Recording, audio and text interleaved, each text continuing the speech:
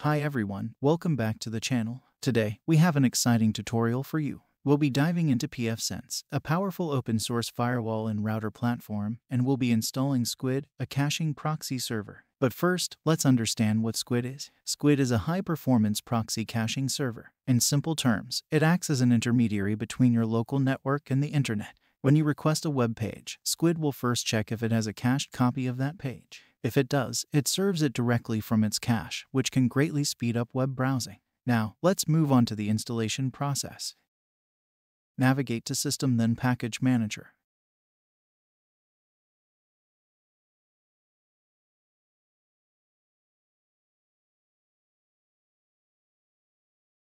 In the Available Packages tab, search for Squid and click on Install.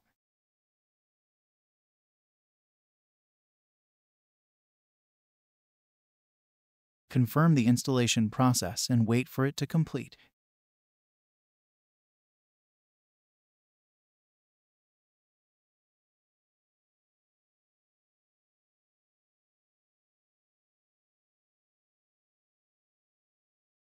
Once installed, go to Services, then Squid Proxy Server.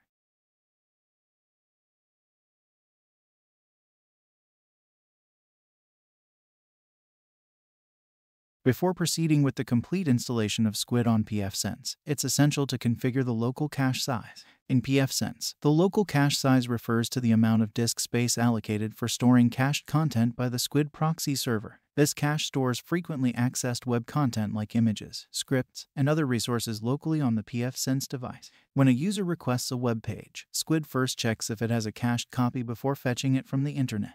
This can significantly improve web browsing speed and reduce bandwidth usage. Customize the hard disk cache size to suit your preferences and consider the available space on your hard drive. It's advisable not to allocate an excessive 90% of your hard drive space to Squid. Begin with a conservative setting. And if you find that the cache frequently reaches capacity, consider either increasing its size or periodically clearing it.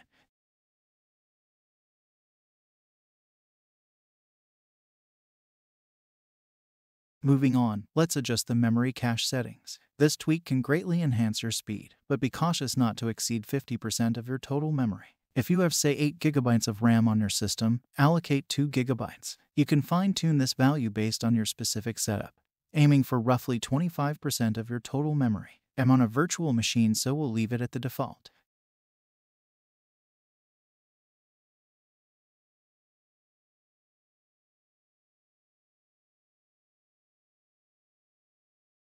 Save the settings when done. Let us now enable Squid.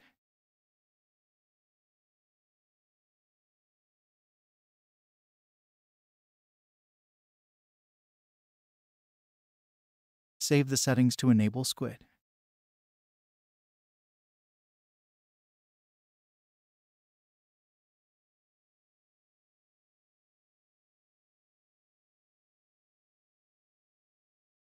Next, let's add a firewall rule for the LAN network.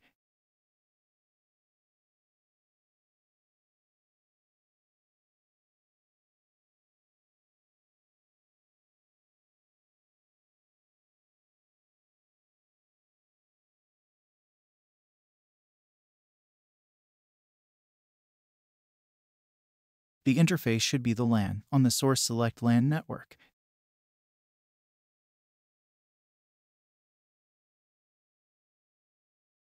From destination and to destination, enter these port numbers.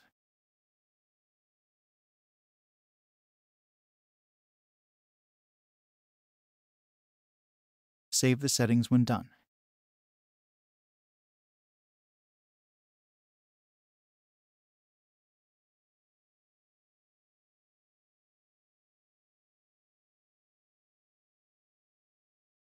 You can now set up proxy on your Windows 10 or 11.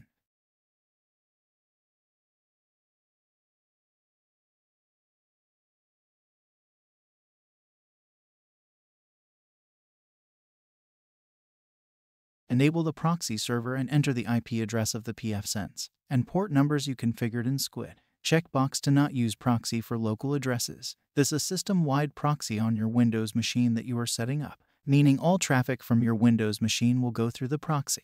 You can also just set up a proxy inside your browser like in Firefox instead of using the system-wide method.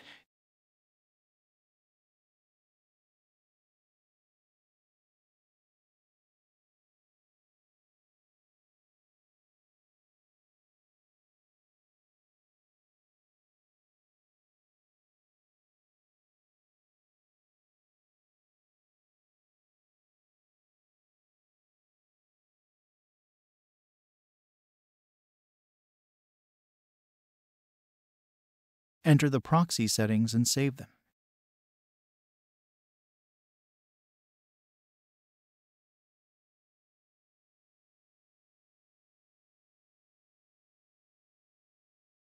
Enter the subnet of the local area network. If you do this, it means no proxy will be used for addresses in your local area network. You can also enable the antivirus in the proxy server if you want.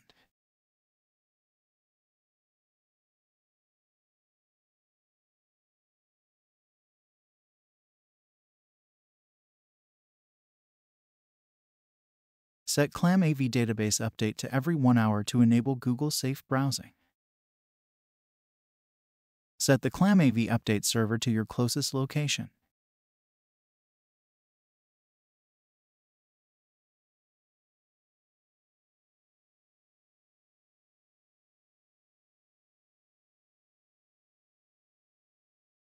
Save the settings when done.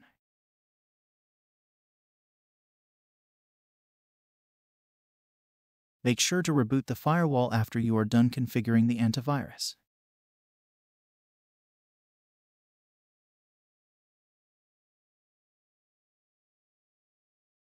Check the status in the service menu. As you can see, the antivirus is not running because I have not rebooted the pfSense firewall. And after you reboot the firewall, you can manually update the antivirus.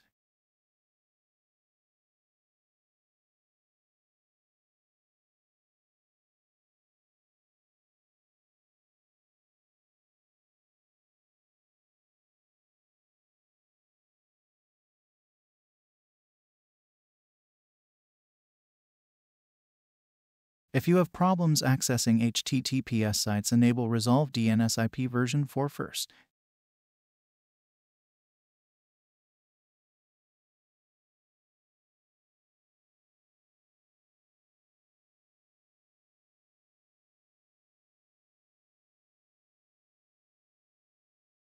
Congratulations! You've successfully installed Squid on your pfSense firewall. Remember, Squid can dramatically improve web browsing performance by caching frequently accessed content. It's a powerful tool for any network administrator. If you found this tutorial helpful, please give it a thumbs up and consider subscribing for more pfSense and networking tutorials. If you have any questions or need further assistance, feel free to leave a comment below. Thanks for watching, and I'll see you in the next one.